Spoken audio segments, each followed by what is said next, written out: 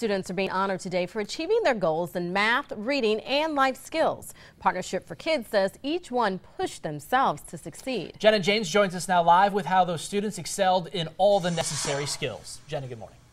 Yeah, good morning, Dave and Cerise. These kids are really smart. Now take a look. For math, their goals were to work on multiplying, dividing, subtracting, and adding integers. And for reading, their goals were along the lines of vocabulary. But for Brittany, she wanted to take it a step further. She really wanted to work on finding a focus in her reading. I have problems with doing summaries because I explain too much. So my reading goal was to practice on the main idea and focus on the details. And do you feel like you accomplished that? Yeah, I'm getting there. And trust me, she's being modest there. But her classmate Aaliyah, she also wanted to work on something a little different. She wanted to work on her comprehension skills, and she says without them, life would be a little bit different.